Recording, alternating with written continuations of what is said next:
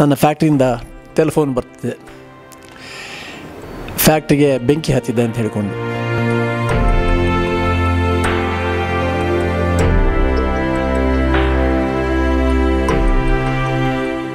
ಮರುದಿವಸ ನ್ಯೂಸ್ ಪೇಪರ್ನಲ್ಲಿ ಟಿ ವಿಯಲ್ಲಿ ಪುನಃ ಹೊಸ ಕಥೆ ಶುರುವಾಯಿತು. ಈಗ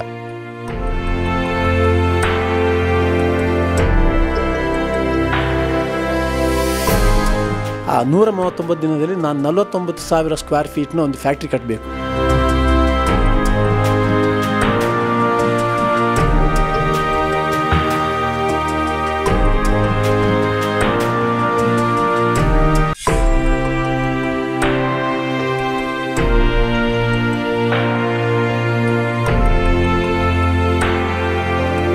ನಾನು V.K Talithaya ಮಂಗಳೂರಿನವನು. 2013 ಜನವರಿ 12 ತಾರೀಕು ಇರಬೇಕು. ರಾತ್ರಿ ಸುಮಾರು 10 ಗಂಟೆಗೆ ನನ್ನ ಫ್ಯಾಕ್ಟ್ರಿಯಿಂದ ಟೆಲಿಫೋನ್ ಬರ್ತಿದೆ, ಫ್ಯಾಕ್ಟ್ರಿಗೆ ಬೆಂಕಿ ಹತ್ತಿದೆ ಅಂತ ಹೇಳಿಕೊಂಡು.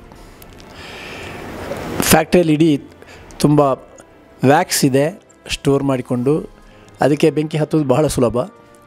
ಆದ್ದರಿಂದ ಈ ಫೋನ್ ಬಂದ ಕೂಡಲೇ ನನಗೆ ಭಾಳ ಒಂದು ರೀತಿಯ ಶಾಕ್ ಆದಾಗೆ ಆಯಿತು. ಕೂಡಲೇ ಹೊರಟೆ ಫ್ಯಾಕ್ಟ್ರಿಗೆ. ನಾನು ಆ ಹೊತ್ತಿಗೆ ಡ್ರೈವ್ ಮಾಡುವ ಪರಿಸ್ಥಿತಿಯಲ್ಲಿ ಇಲ್ಲದ್ರಿಂದ ನನ್ನ ಇನ್ನೊಬ್ಬರು ಆಫೀಸರಿಗೆ ಕೂಡಲೇ ಫೋನ್ ಮಾಡಿ ಮನೆಗೆ ಬಾ ಅಂತ ಹೇಳಿಕೊಂಡು ಇಬ್ಬರು ಹೊರಟು ದಾರಿಯಲ್ಲಿ ಅಗ್ನಿಶಾಮಕ ದಳದ ಆಫೀಸ್ಗೆ ಹೋದೆವು. ಅವರಿಗೆ ಆಗಲೇ ಸುದ್ದಿ ಬಂದಿತ್ತು, ಆದರೆ ಅಗ್ನಿಶಾಮಕ ದಳದ ಯಾವುದೋ ವಾಹನಗಳನ್ನು ಕಳಿಸಿರಲಿಲ್ಲ ಇನ್ನೂ ಕೂಡ. ನಾನು ಹೇಳಿದೆ, ಅಲ್ಲಿ ತುರ್ತಾಗಿ ಪರಿಸ್ಥಿತಿ ಬಹಳ ತುರ್ತಾಗಿದೆ, ಕೂಡಲೇ ಕಳಿಸಿ ಅಂತ ಹೇಳಿಕೊಂಡು ನಾನು ಫ್ಯಾಕ್ಟ್ರಿಗೆ ನನ್ನ ಪ್ರಯಾಣ ಮುಂದುವರಿಸಿದೆ. ಫ್ಯಾಕ್ಟ್ರಿಗೆ ಅಲ್ಲಿ ಮುಟ್ಟುವಾಗ ಸಾಧಾರಣ 10:30 ಗಂಟೆ ಆಗಿರಬೇಕು. ಆಗಲೇ ಅರ್ಧದಷ್ಟು ಫ್ಯಾಕ್ಟ್ರಿ ಬೆಂಕಿಯಲ್ಲೇ ಇದಾಗಿದೆ, ಸುಟ್ಟು ಹೋಗ್ತಾಯಿತ್ತು. ನಮ್ಮ MRPL ಕಂಪನಿಯದ್ದು, ಮಂಗಳೂರು ಪೋರ್ಟಿಂದು ಎಲ್ಲ ಅಗ್ನಿಶಾಮಕ ದಳಕ್ಕೆ ನಾನು ಆಗಲೇ ಹೇಳಿದ್ರಿಂದ ಅವರೆಲ್ಲ ಅವರ ವಾಹನಗಳನ್ನೆಲ್ಲ ಕಳಿಸ್ತಾಯಿದ್ರು. ತುಂಬ ಪ್ರಯತ್ನಪಟ್ಟು ಬೆಂಕಿಯನ್ನು ಆರಿಸಲಿಕ್ಕೆ ಶ್ರಮ ಪಡ್ತಾಯಿದ್ರು. ಆದರೂ ಬೆಂಕಿ ಅಷ್ಟರಲ್ಲೇ ತುಂಬ ಜೋರಾಗಿ ಹೋಗಿದ್ದರಿಂದ ಫ್ಯಾಕ್ಟ್ರಿ ಇನ್ನು ಉಳಿಯೋದು ಭಾಳ ಕಷ್ಟ ಅಂತ ಕಾಣ್ತಾಯಿತ್ತು ನನಗೆ. 11-11:30 ಗಂಟೆಗೆ ಟಿ ವಿಯವರು ಯಾರೋ ಬಂದರು. 12 ಗಂಟೆ ಇರಬೇಕು. ಇದೆಲ್ಲ ನೀವು ಇನ್ಶೂರೆನ್ಸ್ ಹಣ ಒಳಗೆ ಹಾಕಲೇಬೇಕಾಗಿ ಮಾಡ್ತಾಯಿದ್ದೀರಿ, ಫ್ಯಾಕ್ಟ್ರಿ ಮುಚ್ತಾ ಇದ್ದೀರಿ ಅಂತ ಹೇಳ್ಕೊಂಡು. ನಾನು ಹೇಳಿದೆ, ನೀವು ಏನು ಬೇಕೋ ಹೇಳಿಕೊಳ್ಳಿ, ಏನು ಬೇಕೋ ಎಣಿಸ್ಕೊಳ್ಳಿ, ಅದು ನಮಗೆ ಬಿಟ್ಟ ವಿಷಯ ಅಲ್ಲ. ಆದರೆ ನಮ್ಮ ಮಟ್ಟಿಗೆ ಈ ಫ್ಯಾಕ್ಟ್ರಿ ನಾವು 6 ತಿಂಗಳೊಳಗೆ ಈ ಫ್ಯಾಕ್ಟ್ರಿಯನ್ನು ಪುನಃ ಶುರು ಮಾಡ್ತೇವೆ. ಕಂಪ್ಲೀಟ್ ಸುಟ್ಟು ಹೋಗ್ತಾ ಇದೆ ಗೊತ್ತು ನಮಗೆ, ಆದರೆ 6 ತಿಂಗಳೊಳಗೆ ಪುನಃ ಶುರು ಮಾಡ್ತಾ ಇದ್ದೇವೆ. 1 ವರ್ಷದೊಳಗೆ ಇಲ್ಲಿ ಇಡೀ ಇವತ್ತು ನಮ್ಮ ಈ ಸಮೀಕರಣ ಏನಿದೆಯೋ ಸಂಕೀರ್ಣ, ನಮ್ಮ ಫ್ಯಾಕ್ಟ್ರಿದು ಅದು ಏನಿದೆ ಅದಕ್ಕಿಂತ ಒಳ್ಳೆಯ ಸಂಕೀರ್ಣ ಇಲ್ಲೇ ಬರ್ತದೆ, ನೀವು ನಮ್ಮನ್ನು ಕಾಯ್ತಾಯಿರಿ, ನೋಡ್ತಾ ಇರಿ ಅಂತ ಸ್ವಲ್ಪ ಇಮೋಷ್ನಲ್ಗೆ ಹೇಳಿದ್ದೆ. ಆ ದಿವಸ ರಾತ್ರಿ 12-12:30 ಗಂಟೆಗೆ. ಮರುದಿವಸ ಟಿ ವಿಯರೆಲ್ಲ ಏನೇನೆಲ್ಲ ಕಥೆ ಎಲ್ಲ ಮಾಡ್ತಾಯಿದ್ರು, ಸುಟ್ಟು ಹಾಕಿದ್ರು. ಗುಜರಾತ್ನ ಒಂದು ಫ್ಯಾಕ್ಟ್ರಿ ಅಷ್ಟರೊಳಗೆ ನಾವು ಕಟ್ಟಿದ್ದೇವೆ, ಆ ಫ್ಯಾಕ್ಟ್ರಿಯಲ್ಲಿ ದೊಡ್ಡದು ಮಾಡಲಿಕ್ಕೆ ಬೇಕಾಗಿ ಇದನ್ನೆಲ್ಲ ನಾವೇ ಸುಡಲಿಕ್ಕೆ ಪ್ರಯತ್ನ ಪಟ್ಟಿದ್ದೇವೆ ಅಂತ ಹೇಳಿಕೊಂಡೆಲ್ಲ ತುಂಬ ಟಿ ವಿಯಲ್ಲೆಲ್ಲ ಪ್ರಚಾರ ಮಾಡಿದರು. ಆದರೆ ನಮ್ಮ ಕೆಲಸ ಮರುದಿವಸದಿಂದ ಶುರುವಾಯಿತು. ವರ್ಕರ್ಸನ್ನೆಲ್ಲ ಮೀಟಾದ ಮರುದಿವಸ ಅವ್ರ ಹತ್ರ ಹೇಳಿದೆ, ಇನ್ನು ಒಂದು 10 ದಿವಸ ನೀವು ಬರೋದು ಬೇಡ, ನಿಮ್ಮ ಸಂಬಳಕ್ಕೆ ಏನು ತೊಂದರೆ ಆಗೋದಿಲ್ಲ. ಈ ಪರಿಸ್ಥಿತಿಯಲ್ಲಿ ಫ್ಯಾಕ್ಟ್ರಿಯಲ್ಲಿ ಅವ್ರಿಗೆ ಮಾಡಲಿಕ್ಕೂ ಏನಿರಲಿಲ್ಲ. ಮುಂದೆ ಹೋಗ್ತಾ ಯೋಚನೆ ಮಾಡ್ತಾಯಿದ್ದೇವೆ, ಏನು ಮಾಡೋದು, ಇನ್ನು ಹೇಗೆ ಪುನಃ ಫ್ಯಾಕ್ಟ್ರಿಯನ್ನು ಕಟ್ಟುವುದು ಅಂತ ಹೇಳಿಕೊಂಡು. ಇನ್ನೊಂದು ಫ್ಯಾಕ್ಟ್ರಿ ಇತ್ತು ಹತ್ತದಲ್ಲಿ, ನಮ್ಮ ಏರೋಸೋಲ್ ಫ್ಯಾಕ್ಟ್ರಿ ಅಂತ ಹೇಳಿಕೊಂಡು. ಕೆಲವ್ರನ್ನ ಅಲ್ಲಿಗೆ ಕಳಿಸಿದೆವು, ಕೆಲವು ವರ್ಕರ್ಸನ್ನು ಟೆಂಪರರಿಯಾಗಿ ಗುಜರಾತ್ ಫ್ಯಾಕ್ಟ್ರಿಗೂ ಕಳಿಸಿದೆವು, ಅಲ್ಲಿ ಕೆಲಸ ಜಾಸ್ತಿ ಮಾಡಲಿಕ್ಕೆ ಆರ್ಡ್ರ್ ತುಂಬ ಇತ್ತು. ಆದ್ದರಿಂದ ಹಾಗೆ ಇಲ್ಲಿಗ 2 ಸಮಸ್ಯೆ ಇತ್ತು. ಒಂದೇನು ಅಂತ ಹೇಳಿದ್ರೆ, ಇಡೀ ಫ್ಯಾಕ್ಟ್ರಿ ಜಾಗೆ ಬೆಂಕಿಯೆಲ್ಲ ಬಿದ್ದು ಅಲ್ಲಿ ಆ ಡೆಬ್ರಿಯೆಲ್ಲ ಅಷ್ಟು ಇತ್ತು ಅಂತ ಹೇಳಿದ್ರೆ ಅದನ್ನು ಇನ್ನು ಸಂಪೂರ್ಣ ಕ್ಲೀನ್ ಮಾಡಲಿಕ್ಕೆ ತುಂಬ ಟೈಮ್ ಬೇಕು. ಒಂದು. ಎರಡನೇದು, ಹೊಸ ಫ್ಯಾಕ್ಟ್ರಿ ಹೇಗೆ ಕಟ್ಟುವುದು, ಏನು ಮಾಡೋದು ಅಂಥೇಳಿ. ಮೂರನೇದು, ಇನ್ಶೂರೆನ್ಸ್ ಹಣವೂ ಬೇಕು ನಮಗೆ. ಇನ್ಶೂರೆನ್ಸ್ ಇತ್ತು ಫ್ಯಾಕ್ಟ್ರಿಗೆ, ಹಣವು ತರಿಸಬೇಕು, ಅವರು ಕ್ಲಿಯರ್ ಮಾಡಬೇಕು. ಹೀಗೆ ಮುಂದುವರಿತಾ ಇನ್ಶೂರೆನ್ಸ್ನವ್ರು ಬಂದರು, ಅವ್ರನ್ನ ಮಾತನಾಡ್ತಾ ಇದ್ದೆವು. ಅವರದ್ದೇ ಟೈಮ್ ತಗೊಳ್ತಾಯಿದ್ರು. ಆದರೆ ಈ ಮಧ್ಯೆ ಅರ್ಧ ಫ್ಯಾಕ್ಟ್ರಿ ಕಟ್ಟಲಿಕ್ಕೆ ಎಷ್ಟು ಜಾಗ ಬೇಕು ಅದನ್ನು ಅವ್ರು ಕ್ಲಿಯರ್ ಮಾಡಿದರು. ಇಲ್ಲಿಂದ ನೀವು ಆಚೆ ಕಡೆ ಹಾಕಿ ಫ್ಯಾಕ್ಟ್ರಿ ನೀವು ಕಟ್ಬೋದು ಅಂತ ಹೇಳಿಕೊಂಡು. ಸೊ ಈಗ ಏನು ಮಾಡೋದು, ನಾನು 6 ತಿಂಗಳು ಅಂತ ಹೇಳಿ ಆಗಿದೆ. ನಮ್ಮ ಕಂಪನಿ ಕೂಡ ಒಪ್ಪಿಕೊಂಡಿದ್ದಾರೆ, ನೀನು ಹೇಳಿದ್ದು ನಾವು ಕಟ್ಟೇವೆ ಅಂತ ಹೇಳಿಕೊಂಡು, ಎಲ್ಲ ಪ್ರಯತ್ನ ನೀನು ಮಾಡಬೇಕು ಅಂತೇಳಿ. ಆಯಿತು, ನಾನು ಯೋಚನೆ ಮಾಡಿದೆ, ಪ್ರೀಫ್ಯಾಬ್ ಫ್ಯಾಕ್ಟ್ರಿಯೇ ಕಟ್ಟುವ, ಅದನ್ನು 6 ತಿಂಗಳೊಳಗೆ ಕಟ್ಟಲಿಕ್ಕೂ ಆಗ್ತದೆ, ಶುರು ಮಾಡಲಿಕ್ಕೂ ಆಗ್ತದೆ ಅಂತ ಹೇಳಿಕೊಂಡು ನಮ್ಮ ಆಫೀಸರ್ಗಳನ್ನೆಲ್ಲ ಒಟ್ಟಿಗೆ ಸೇರಿಸ್ಕೊಂಡು ಒಂದು ಪ್ಲ್ಯಾನ್ ಮಾಡಿದೆವು. ಫ್ಯಾಕ್ಟ್ರಿ ಪ್ರೀಫ್ಯಾಬ್ ಕಟ್ಟುವ, 3 ತಿಂಗಳು 90 ದಿವಸದೊಳಗೆ ನಾವು ಕಟ್ಟಬೇಕು. ಒಂದು. ಎರಡನೇದು, ಬೇಕಾದ ಅದಕ್ಕೆ ನಮ್ಮ ಉಪಕರಣಗಳು, ಫ್ಯಾಕ್ಟ್ರಿ ಎಕ್ವಿಪ್ಮೆಂಟ್ಸು, ಮೆಷಿನರಿ, ಇದಕ್ಕೆಲ್ಲ ಕೂಡಲೇ ಪ್ಲ್ಯಾನ್ ಮಾಡಿ ನಾವು ಎಲ್ಲಿಂದ ಆಗ್ತದೋ ಅಲ್ಲಿಂದ ಅಷ್ಟು ಬೇಗ ತಂದು ಅದನ್ನು ಇನ್ಸ್ಟಾಲ್ ಕೂಡ ಮಾಡಬೇಕು. ಫ್ಯಾಕ್ಟ್ರಿ ಕಟ್ತಾ ಇರುವಾಗಲೇ ಈ ಕಡೆಯಿಂದ ಮೇಲೆ ಗೋಡೆ ಅಥವಾ ಮಾಡು ಮೇಲೆ ಹೋಗ್ತಾ ಇರುವಾಗ ಈ ಕಡೆಯಿಂದ ನೆಲದಲ್ಲಿ ಎಕ್ವಿಪ್ಮೆಂಟ್ಸನ್ನೆಲ್ಲ ಇನ್ಸ್ಟಾಲ್ ಮಾಡ್ತಾ ಹೋಗಬೇಕು, ಎಲೆಕ್ಟ್ರಿಕಲ್ ಕೆಲಸವೂ ಆಗಬೇಕು. ಹೀಗೆ ಪ್ಲ್ಯಾನ್ ಮಾಡ್ತಾ ಮುಂದುವರಿದೆವು. 2-3 ಪ್ರೀಫ್ಯಾಬ್ ಮಾಡುವ ಕಂಪನಿಗಳ ಹತ್ರ ಮಾತನಾಡಿ ಫೌಂಡೇಶನ್ ನಾವು ಇಲ್ಲಿ ಮಾಡ್ತಾ ಇದ್ದಾಗೆ, ಮಂಗಳೂರಿನಲ್ಲಿ ಫ್ಯಾಕ್ಟ್ರಿಯ ಫೌಂಡೇಶನ್ ಮಾಡ್ತಾ ಇದ್ದ ಹಾಗೆ ಹೈದರಾಬಾದ್ನಲ್ಲಿ ಅವರು ಪ್ರೊಫೈಲ್ಸ್ ಎಲ್ಲ ಮಾಡಿ ಒಂದೊಂದೇ ಸಾಧಾರಣ 45 ದಿವಸದ ಮತ್ತು ಒಂದೊಂದೇ ಮಂಗಳೂರಿಗೆ ಕಳಿಸಿ ಅದನ್ನು ಇರೆಕ್ಷನ್ ಮಾಡಿ ಶುರು ಮಾಡಿದರು. ಇಲ್ಲಿ ನಮ್ಮ ಫೌಂಡೇಶನ್ ರೆಡಿ ಆಯಿತು. ಅವ್ರ ಕಾಲಮ್ ಎಲ್ಲ ಇದೆಲ್ಲ ಸ್ಟೀಲಿಂದು ರೆಡಿಮೇಡ್ ಅಲ್ಲಿಂದ ಬಂದು ಇಲ್ಲಿ ಇರೆಕ್ಷನ್ ಮಾಡೋದು. ಹಾಗೆ ಮಾಡ್ತಾ ನಮ್ಮ ಫ್ಯಾಕ್ಟ್ರಿ ನಾನು ಹೇಳಿದ 6 ತಿಂಗಳು, 5 ತಿಂಗಳು 14 ದಿವಸ ಆಗುವಾಗ ಫ್ಯಾಕ್ಟ್ರಿ ರೆಡಿ ಆಯಿತು. ಜುಲೈ 13ಕ್ಕೇನೋ ನಾವು ಶುರು ಮಾಡಬೇಕಿತ್ತು. 6 ತಿಂಗಳು ಮುಗಿದು ಜುಲೈ 12ಕ್ಕೆ. ಆದರೆ ನಾವು ನನ್ನ ನೆನಪು ಪ್ರಕಾರ ಜುಲೈ 4ಕ್ಕೆ ಏನೋ ನಾವು ಫ್ಯಾಕ್ಟ್ರಿ ಶುರು ಮಾಡಿ ಆಯಿತು, ಕೆಲಸ ಶುರು ಮಾಡಿ ಆಯಿತು, ಇನಾಗ್ರೇಷನ್ ಮಾಡಿದೆವು, ಫ್ಯಾಕ್ಟ್ರಿ ರನ್ ಆಗಲಿಕ್ಕೆ ಶುರುವಾಯಿತು. ಹಾಗೆ ಪ್ರೊಡಕ್ಷನ್ ಶುರುವಾಯಿತು. ಮರುದಿವಸ ನ್ಯೂಸ್ ಪೇಪರ್ನಲ್ಲಿ ಟಿ ವಿಯಲ್ಲಿ ಪುನಃ ಹೊಸ ಕಥೆ ಶುರುವಾಯಿತು. ಈಗ ಫೆನಿಕ್ಸ್ನ ಹಾಗೆ ಇದು ಹೌದು, ಫೆನಿಕ್ಸ್ನ ಹಾಗೆ ಫ್ಯಾಕ್ಟ್ರಿ ಪುನಃ ಬೆಂಕಿಯಿಂದ ಮೇಲೆ ಬಂತು.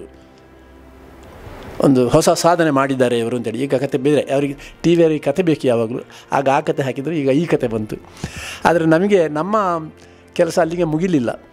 ನಾವು ಬರೀ ಫ್ಯಾಕ್ಟ್ರಿ ಉತ್ಪಾದನೆ ಇಲಾಖೆ ಮಾತ್ರ ಕಟ್ಟುವುದಲ್ಲ, ನಮ್ಮ ಇಡೀ ಫ್ಯಾಕ್ಟ್ರಿ ಇತ್ತು. ಅಲ್ಲಿ ಒಂದು ಆಫೀಸ್ ಇತ್ತು, ಒಂದು ಬಹಳ ಸುಂದರವಾದ ಒಂದು ಆಫೀಸ್ ಬಿಲ್ಡಿಂಗ್ ಇತ್ತು. ನಮಗೆ ವಿದೇಶಗಳಿಂದ ಬರುವ ಗ್ರಾಹಕರು ತುಂಬ ಬರ್ತಾಯಿದ್ರು. ಅವರಿಗೆಲ್ಲ ಒಂದು ಪ್ರೆಸೆಂಟ್ ಮಾಡಲಿಕ್ಕೆ ಆಗುವ ಹಾಗಿದ್ದ ಒಂದು ಫ್ಯಾಕ್ಟ್ರಿ ನಾವು ಕಟ್ಟಬೇಕಿತ್ತು. ಆದ್ದರಿಂದ ಈಗ ಈ ಹೊಸ ಫ್ಯಾಕ್ಟ್ರಿ ಕಟ್ಟಲಿಕ್ಕೆ, ಈಗ ಇನ್ನು ಆಫೀಸೆಲ್ಲ ಕಟ್ಟಲಿಕ್ಕೆ ನಮಗೆ 1 ವರ್ಷ ಅಂತ ನಾನು ಹೇಳಿದ್ರಿಂದ ನನಗೆ ಇನ್ನು ಇದ್ದದ್ದೀಗ ಎಲ್ಲ ಕ್ಲೀನ್ ಮಾಡಿ, ಜಾಗ ಎಲ್ಲ ಕ್ಲೀನ್ ಮಾಡಿ ನನಗಿದ್ದದ್ದು ಕೇವಲ 139 ದಿನ. ಆ 139 ದಿನದಲ್ಲಿ ನಾನು 49,000 ಸ್ಕ್ವೇರ್ ಫೀಟ್ನ ಒಂದು ಫ್ಯಾಕ್ಟ್ರಿ ಕಟ್ಟಬೇಕು. ಏನು ಮಾಡೋದು ಇದಕ್ಕೆ? ಕೆಲವರನ್ನ ಕೇಳಿದೆ, ಅಲ್ಲಿ ಲೋಕಲ್ ಆರ್ಕಿಟೆಕ್ಟ್ಸ್ ಅವರಿರಲ್ಲ, ಕೇಳಿದರೆ ಯಾರೂ ಅಷ್ಟೊಂದು ಉತ್ಸಾಹ ತೋರಿಸಿಲ್ಲ. ಬಹುಶಃ ಅವ್ರ ಹತ್ರ ಮನಸ್ಸಲ್ಲಿ ಇದ್ದಿರಬೇಕು, ಈ ಫ್ಯಾಕ್ಟ್ರಿ ಎಲ್ಲ ಸುಟ್ಟೋಗಿದೆ, ಇವ್ರ ಹತ್ರ ಹಣ ಇರಲಿಕ್ಕಿಲ್ಲ ಅಂಥೇಳಿ. ಕಡೆಗೆ ನನ್ನ ಮಗಳೇ, ಅವಳೊಬ್ಬಳು ಆರ್ಕಿಟೆಕ್ಟ್, ಅವಳ ಹತ್ರ ಕೇಳಿದೆ. ಅವಳು ಎಲ್ಲಿರಲಿಲ್ಲ, ಪ್ರದೇಶದಲ್ಲಿದ್ದಳು. ನಿನ್ನಿಂದ ಅಲ್ಲಿ ಆದ ಹಾಗೆ ನಿನಗೆ ನಮ್ಮ ಫ್ಯಾಕ್ಟ್ರಿ, ಹಳೆಯ ಫ್ಯಾಕ್ಟ್ರಿ ಗೊತ್ತಿದೆ, ಆ ಜಾಗೆಯಲ್ಲಿ ಯಾವ ರೀತಿ ಒಳ್ಳೆ ಬಿಲ್ಡಿಂಗಲ್ಲಿ ಕಟ್ಬೋದು ನಮ್ಮ ಆಫೀಸ್ಗೆ ಅಂತೇಳಿ. ಫ್ಯಾಕ್ಟ್ರಿ ಕಟ್ಟೋಣಕ್ಕೂ ಅವಳೇ ಪ್ಲ್ಯಾನ್ ಕೊಟ್ಟದ್ದು. ಅದಕ್ಕೆ ಸರಿ ಹೊಂದುವ ಹಾಗೆ ಇದನ್ನು ಹೇಗೆ ಮಾಡಬಹುದು ಅಂತೇಳಿ ಕಳಿಸಿದ್ಳು. ನಮ್ಮ ಕಂಪನಿಯ ಡೈರೆಕ್ಟರ್ಸ್ ಎಲ್ಲ ಅದನ್ನು ನೋಡಿ ಒಪ್ಪಿಕೊಂಡ್ರು. ಮತ್ತು 4-5 ಪ್ಲ್ಯಾನ್ ಕೊಟ್ಟದಲ್ಲಿ ಒಂದನ್ನು ಅವರು ಸಿಲೆಕ್ಟ್ ಮಾಡಿ ಒಪ್ಪಿಕೊಂಡ್ರು. ಅದೇ ಪ್ಲ್ಯಾನ್ ಪ್ರಕಾರ ಕಟ್ಟಲಿಕ್ಕೆ ನಾವು ಯೋಚನೆ ಮಾಡಿದೆವು, ಪ್ರಿಪರೇಷನ್ ಮಾಡಿದೆವು. ಮಧ್ಯದಲ್ಲಿ ನನ್ನ ಮಗಳು ಅಲ್ಲಿಂದ ಬಂದಳು. ಈಗ ಇಲ್ಲಿ ಫುಲ್ ಟೈಮ್ ಆರ್ಕಿಟೆಕ್ಟ್ ಆಗಿ, ಅಂದರೆ ಅವಳು ನನಗಬೇಕಾಗಿ ಕೆಲಸ ಮಾಡಿದ್ದು, ಫ್ಯಾಕ್ಟ್ರಿಗೆ ಅಂಥೇಳಿ ಅಲ್ಲ.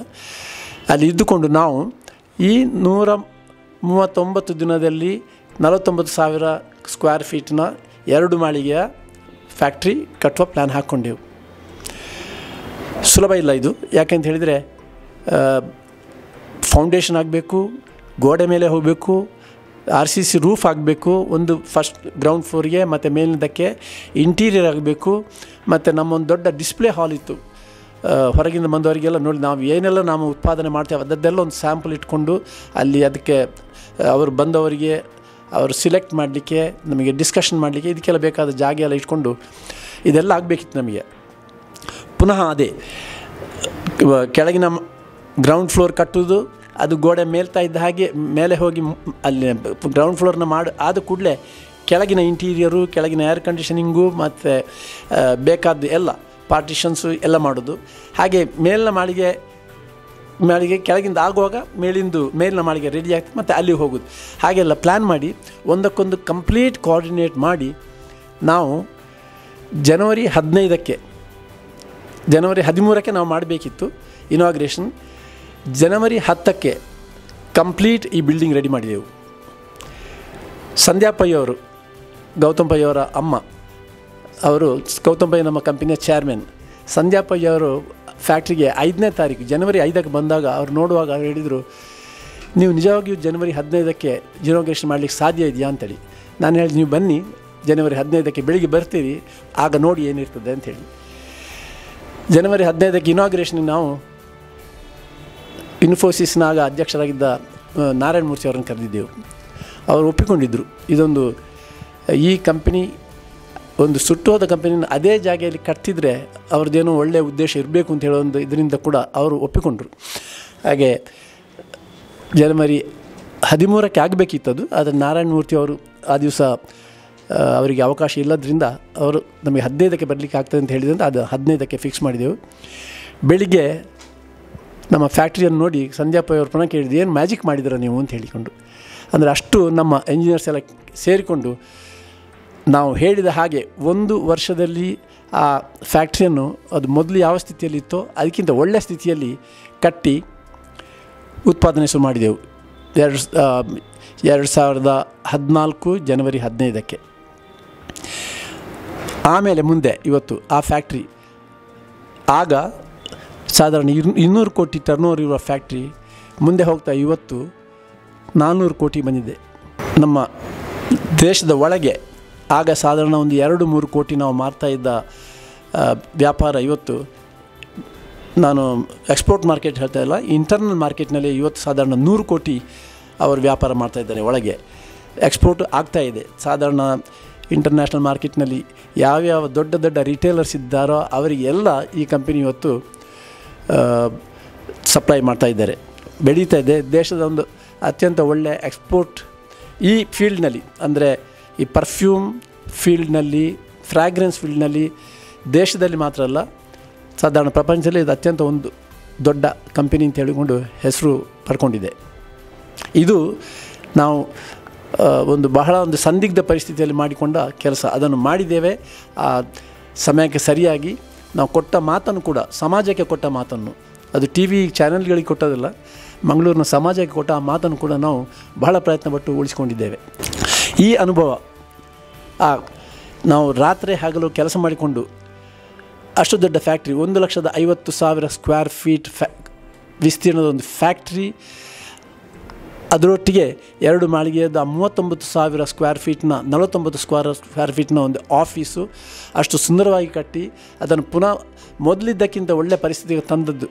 ಈ ಅನುಭವ ಒಂದು ನನಗೆ ಜೀವನದಲ್ಲಿ ಮರೆಯಲಾಗದಂಥದ್ದು.